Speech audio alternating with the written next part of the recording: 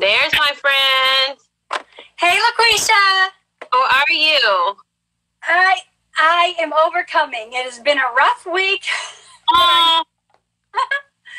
You're still shining, though. You're still smiling, so that's good. You have to, right? Yeah, definitely. Well, thank you for joining me today. I have a few questions to start off here. So what's your name? I'm Katherine Norland. All right. I like the way you say it. You almost say it like, where is that last name from? Norland, it's Norwegian. Norwegian, okay. Cool. Yeah. And where are you from and where do you currently reside? Just like generally speaking. Sure. I'm from Minnesota and I live in Southern California. Nice. Minnesota. And what ethnic group do you identify as? Caucasian. Caucasian, okay. Yeah. The heritage is mostly Swedish and Norwegian, and then there's some Irish, English, and Danish as well. Wow. That's cool that you know that. That's really cool. Have you been any of those countries? I just went to Ireland last year for the first time.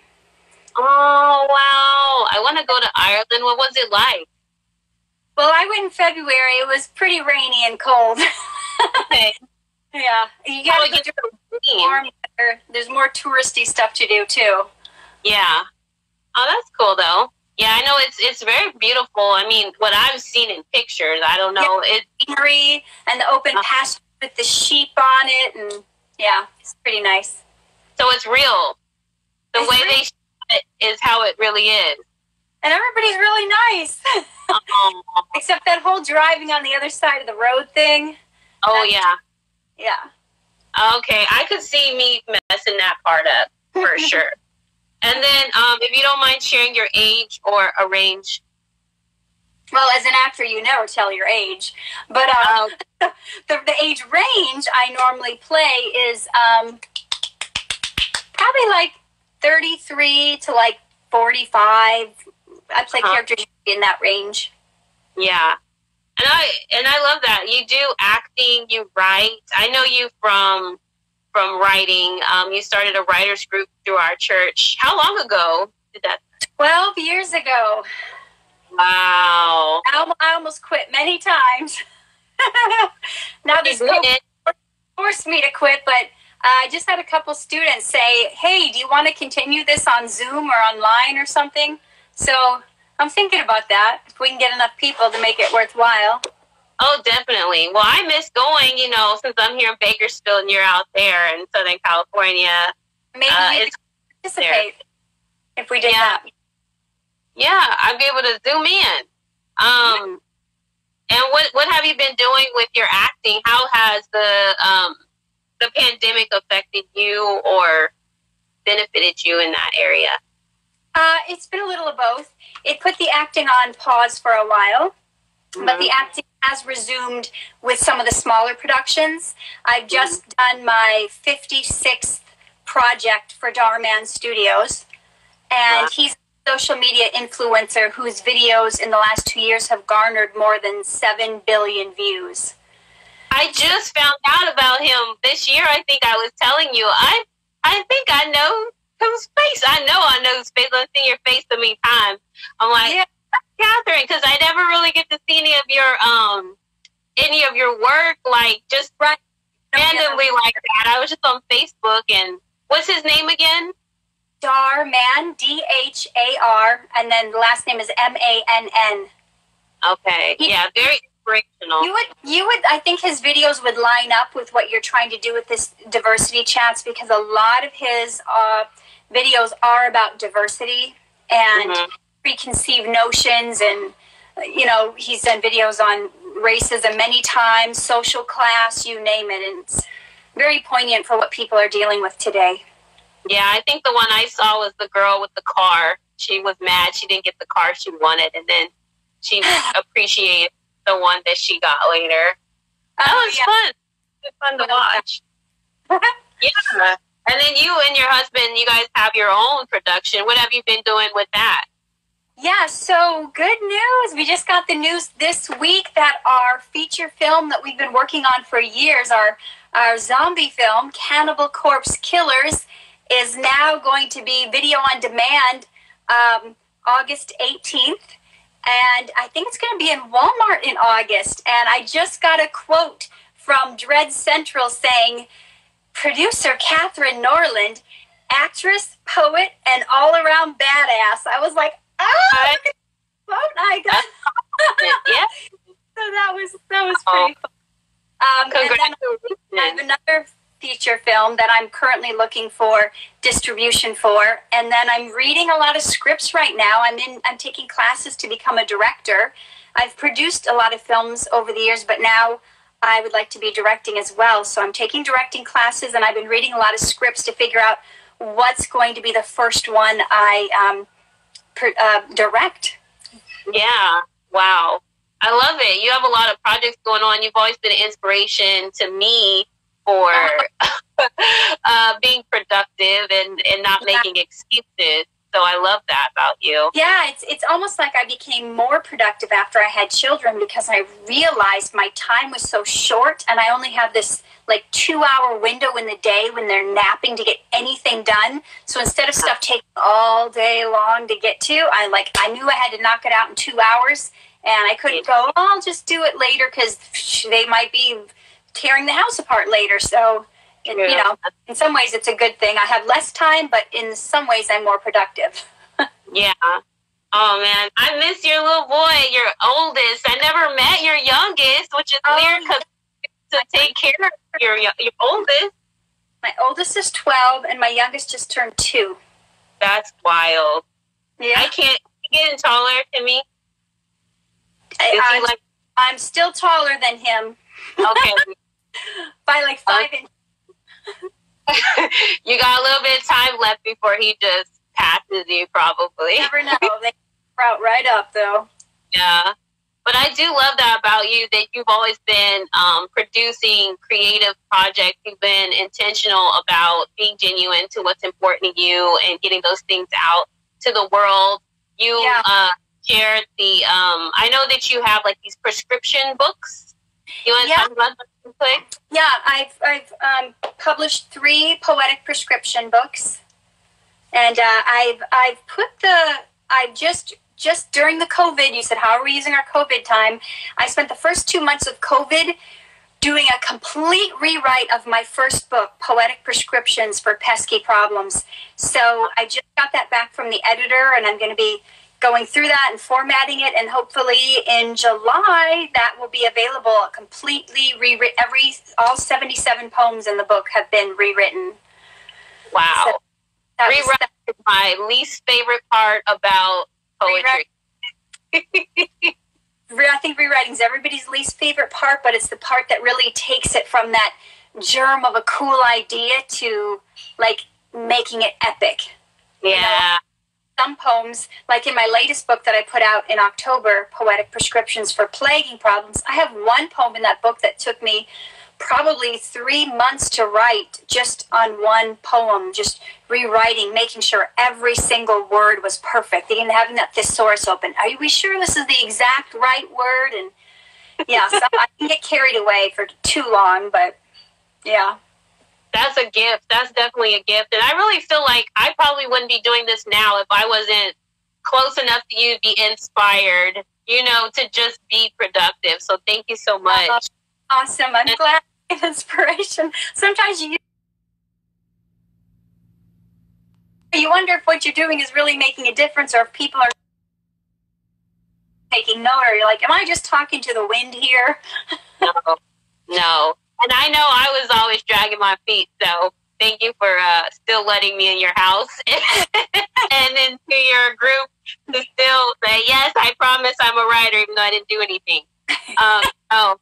Thank you for that. You know, sometimes you just have to rub elbows with those who are doing stuff to get inspired, and there's nothing wrong with that. They say you become like the 5 people you spend the most time with, so you don't want to be hanging around other people that aren't doing anything. And like the other saying goes, if you're the smartest one in your circle, then you need a new circle. You want to be elevated up to someone else's level. You don't want to be the smartest and most productive one in your group. Otherwise, there's nothing to aspire to, because then you're like, oh, I'm all good. I'm doing more than all my friends. So why try, why do more?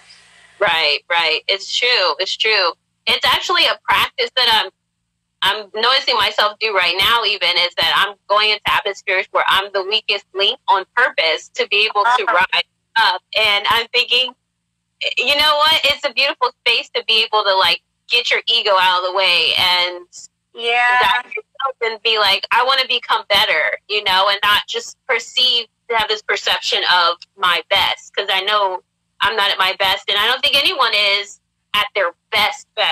We're always constantly improving. So yeah, every day, if you can get better than your former self, yes, that's a challenge and a feat, and it's well worth the pursuit of. Yeah, and I know one of your books.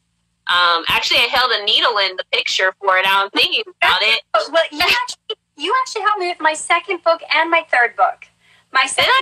Oh yeah, that's right. You held the needle on the cover shot, and then inside the book, I got you squeezing my jelly roll.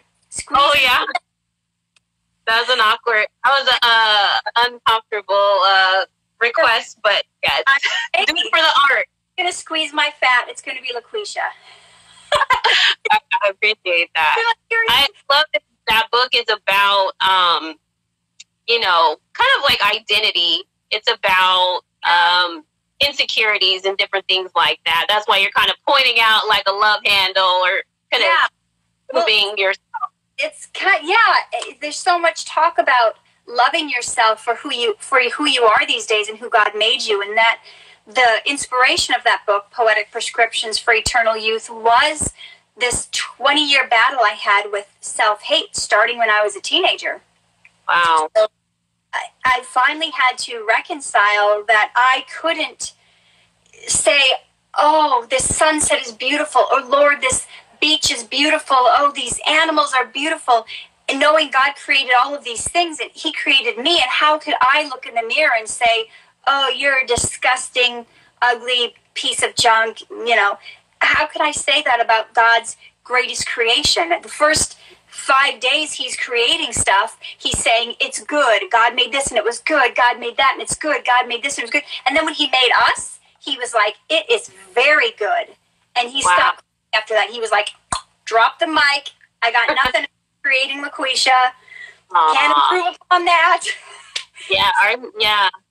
God made humans, and He was pleased with us, and it really is hard, because what do you think it is that happens in our mind or in our atmosphere that affects how we look in the mirror at ourselves?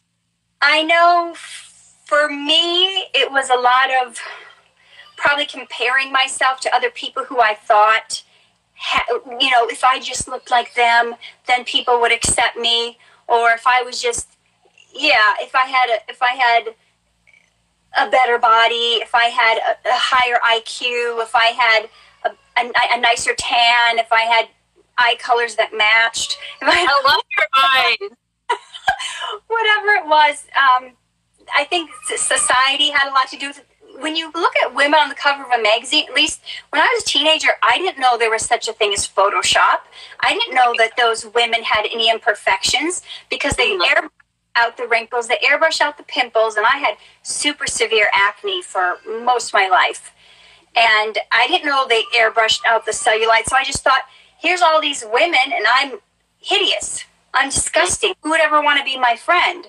Only to find out even those people in the magazines don't look like the people in the magazines, because they go through having professional hair and makeup team work on them for hours, perfect wardrobe, all the right lighting, all the people they take hundreds of pictures. Then when they get the perfect picture, they then Photoshop the heck of it, and it's none of it's real. And I was listening to all the lies from the enemy saying, you're not enough, and pointing out all my flaws, and I finally had to reconcile with what the scripture had to say about me, and realize that the way God made me is perfect, and that He is strong in my weakness. And I had to come to terms with, I'm actually better not being perfect. I'm better being weak, because then God can fill in all the empty spaces. And if I had all the right money, if I came from the right background, if I had the best pedigree, if I looked like a perfect Barbie doll, then maybe when I accomplished things in life, I couldn't point to God, because people would say, oh, it's because of her looks, her talent, her money, her family. And I couldn't go, no, it was God, because I had this going against me, this going against me, this going against me. So now I see it as a huge blessing that God can use me in my weakness. That's beautiful. How do you feel like, getting around to self-love, having a better sense of self-love affects diversity and how we see other people as well as ourselves intermingled together? Yeah. Well, I can tell you one thing. When I hated myself, I was mean, nasty, angry, and rude to everybody around me. I think a lot of the hate going on, not all of it, is because people don't love themselves. If you hate yourself, you're going to find fault in everybody else around you. You're going to be angry at them, jealous of them. I certainly, when I had self-hate issues, I was not a nice person. But when I started loving myself and accepting myself, I think it was easier. I feel like there's two different camps of people, because when I hated myself, I was mean and nasty to people, but there are people who love themselves and think that they're the best and everyone else is below them, and if you don't fit this certain criteria. So it's like two different camps. You can be mean to people because you don't like yourself, but you can be mean to people because you have a false sense of who you are, thinking that you're better than someone else, when God created every single one of us equal. He said there is neither male nor female, Jew nor Greek, slave nor free, that are all equal in his sight, and we all have the opportunity to have been made in his image and likeness, and to all have dominion over the earth. So the outer package shouldn't matter. I think of the Martin Luther King Jr. when he did the I Have a Dream speech, and he said something about, I don't know the exact quote, but I long to see the day when my 4 children will not be judged by the color of their skin, but the content of their character. Right. And that's the heart of God. He longs for us to be, he judges us by our heart. So if we're judging other people by anything other than that, especially things they have no control over, you didn't have control over how you got blessed with more melon than me, Yeah. So I'm putting the sunless tanning lotion on so I can have a little more of it, and then there's people like that are trying to take theirs away, and it's sad because God made the rainbow. Yeah, it is. It's beautiful to be able to get to a place of accepting yourself and embracing your hair, whatever your hair type is, or your complexion. I know that's a yeah. Some people would say, no, leave my hair out of the conversation. But being able to embrace yourself fully, is my point, is more freeing, and it makes life a little bit more, definitely more enjoyable. And I know that you're doing a diversity, is it a program that you're working on? Did you want to talk about it? Sure. Well, it's not specifically on diversity, but it is on self-love. And who you are and how different you are than others plays a role in it. But I'm creating an online course with probably at least 10 hours of content that I've learned over the last 20 years on how to see myself and love myself the way God does. So I have the courage to go for my dreams, basically. I want to teach people the steps I had to go through, because I started out as someone that was so painfully shy and insecure. I literally could not even order a pizza over the telephone. I was such riddled with anxiety and in such fear of people and such self-hate that I couldn't even function in normal life, to now being able to be on stage in front of thousands of people and share my darkest secrets and not not even bat an eye, because I want to help people. I want people to know how worthy they are, and how God sees them, so they don't have to have the hang-ups anymore, and they can finally start going for their dreams, because they know that they're worth it, and they have that their weakness isn't going to stop them, how they look isn't going to stop them, their pedigree, where they came from, what other people think of them, and to just blow through all of the excuses that have been holding them back, so they can truly see themselves as the powerful, chosen, victorious, unstoppable person God made them to be. That's beautiful. How do you do that? Like, what's one tip? Not giving away your whole process. One tip. One tip? To not be held back by anything. Mm-hmm. Well,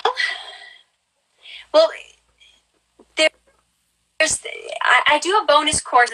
It's called the 3 Gs. There's 3 Gs that you can, if you use these 3 Gs, it will demolish every excuse you have, and you'll be unstoppable. And the 3 Gs answer any excuse and conquer any problem are, if you have God's word, specifically knowing God's word, good friends that you can trust, that you can ask advice to, because my people perish for lack of wisdom, and number 3, Google.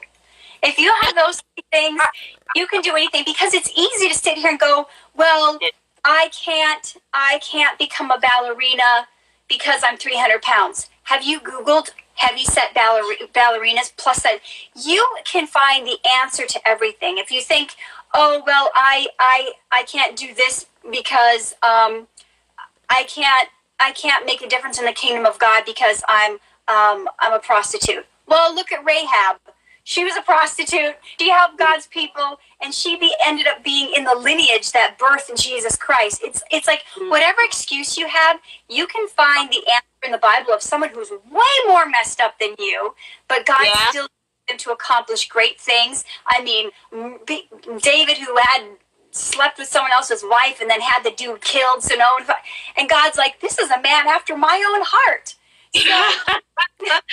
So if no matter what you have done, you can find stories in the scripture that just obliterate your excuse. And if you can't find them specifically there, you can ask your good friends for counsel who are godly friends, and have them put themselves in your place. I went through this with a friend of mine. She was debating on whether she should get divorced from this guy who cheated on her multiple times, but they had gone to counseling, they got remarried.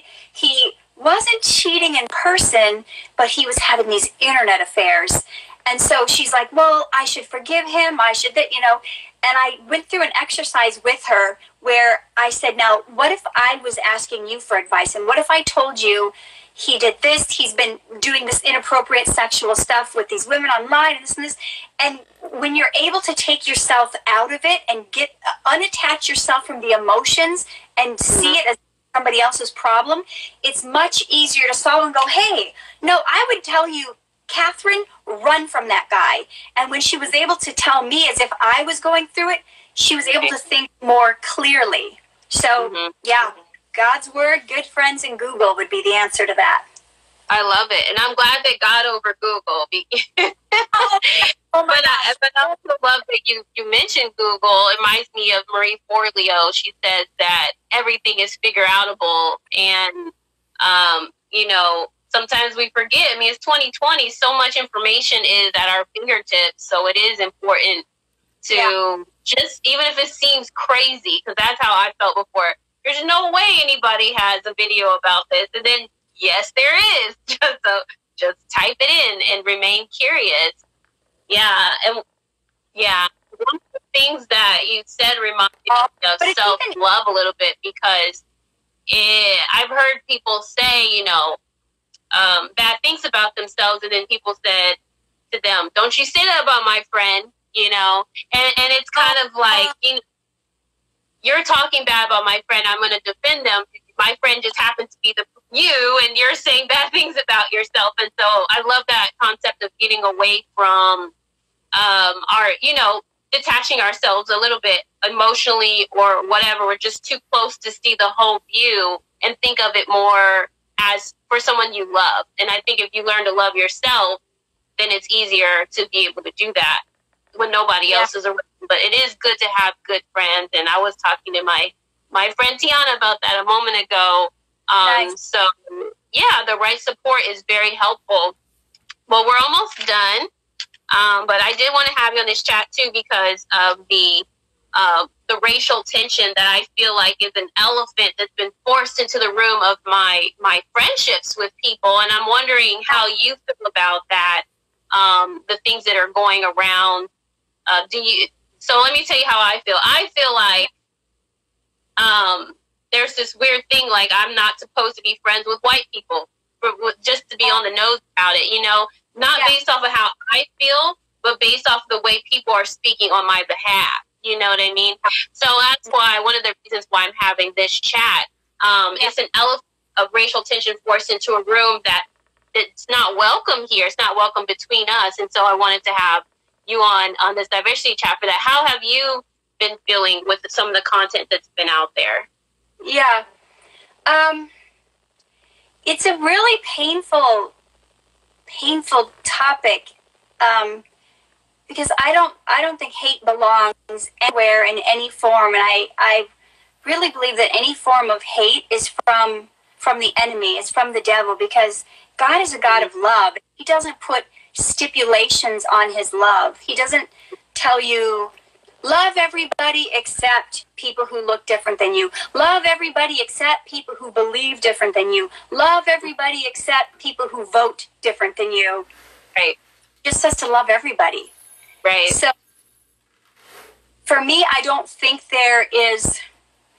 People also right now on social media, they're determining... They think they know what's in your heart by what you post or what you don't post. Mm-hmm. And I have so many friends of so many different races, but I haven't this time around, other times around when there was violence by cops and, on our Black brothers and sisters, I was posting about it. I was writing poems about it. I was doing all this stuff.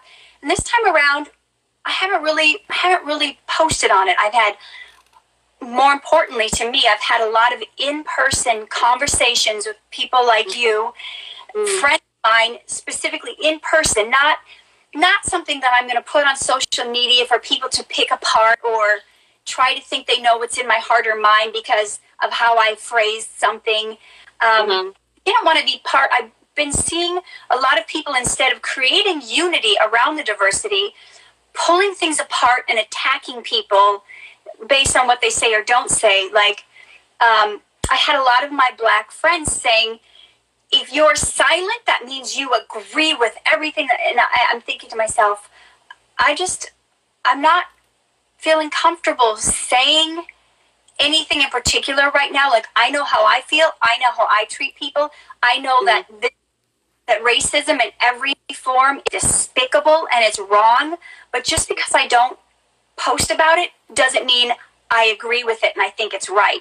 So I've been kind of staying out of the boiling pot I've been feeling attacks coming against me for, I don't know, for me personally.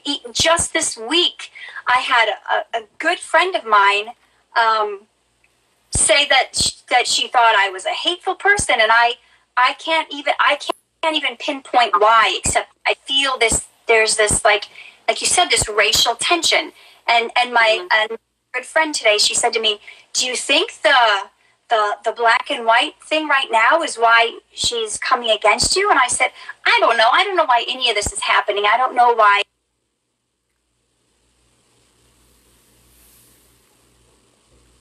All I know is that we don't wrestle like the Bible says. I am not an enemy with anybody on earth, no matter what they look like. I have people who, yesterday, this friend of mine who said that I had hate in my heart and that she didn't want to be my friend anymore, I cried for 6.5 hours.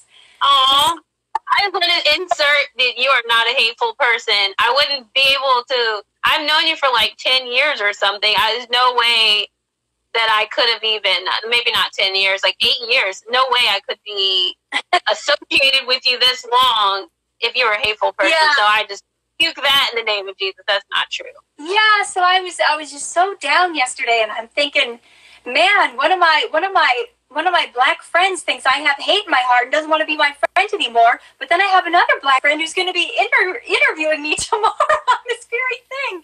So I was like, you know what? It's really just the devil hard at work. And the scriptures, Jesus said, they hate you because they hated me first.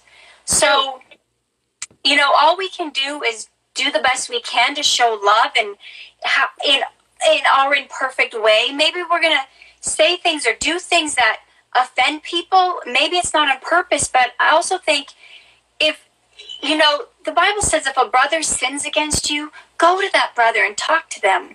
It doesn't say, you know, just cut them off. Don't ask, you know, just don't ask for an explanation, or just don't give them the time of day. So, you know, it really hurt my heart. Which, honestly, it sounds weird, but I think it's good that it hurt your heart, because if it didn't, you'd be cold. But I think the fact that it did hurt your heart proves that you have a good heart, you know? So may that be confirming for you. And I really value, again, our friendship. You're basically you didn't sign up to be my mentor, but you're basically my writing mentor. So thank you for your friendship in that as well. So I'm going to go ahead and end the chat here. I really enjoyed the conversation. Let me give my spiel. Okay. So thank you, friend, for joining me. Thank you, everybody, for joining us on the chat as well. And please join us for the next diversity chat, where we destroy ignorance before it destroys another life. If you, Katherine, have anything else to share here at the closing before Instagram kicks us off, please do. Oh, sure. I would like all your fans to have the book that Laquesha her hands are on the cover of, and where she's squeezing my fat. I would like all your fans to have a copy of my book for free. So, oh my God. To get it, you can download it by going to www.poeticprescriptions.com/free book. That's poeticprescriptions.com/free book. That's beautiful. Thank you for doing that, because I know it's coming from a pure place, and I appreciate that. And if you at all have a picture, do you have it on hand, your book cover? Oh no, but you can get it when you go. You can download the book and have it. And sure, that's journey from self-hate to self-love. So if anybody's feeling that, I think it will help them through. Definitely. Well, thank you. I value your time. It's good to see your face. I haven't seen in a while, and I hope you're around soon again. Thank you so much, Laquesha. I'm honored to be your friend.